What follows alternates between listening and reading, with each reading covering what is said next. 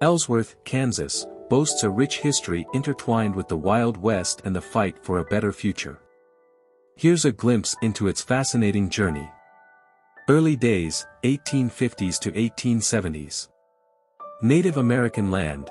The land belonged to various indigenous tribes before European settlers arrived. Frontier. By the 1850s, settlers began arriving, attracted by the promise of fertile land.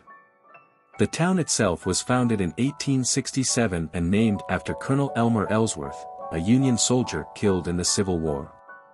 Cattle drives. Ellsworth became a vital stop on the Chisholm Trail, a major route for cattle drives from Texas to railheads in the north.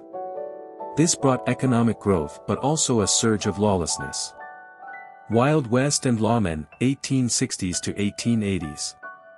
Enter Wild Bill Hickok. Ellsworth gained notoriety during this period. Wild Bill Hickok, a famous lawman, served as Ellsworth's marshal for a short time in 1867. However, he was shot and killed by a cattle drover in a dispute.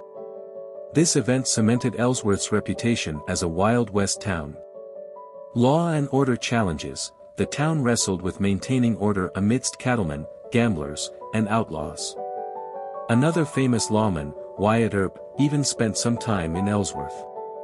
Settling down and growth, 1880s to 1940s. Building a community. As Kansas matured, Ellsworth transitioned from a frontier town to a stable agricultural center. Schools, churches, and businesses flourished. The railroad arrives. The arrival of the railroad in 1872 further spurred growth, facilitating the transport of goods and people. Facing challenges, the Dust Bowl of the 1930s brought hardship, but Ellsworth persevered. Modern Ellsworth, 1940s present. A diverse economy. Ellsworth's economy diversified beyond agriculture.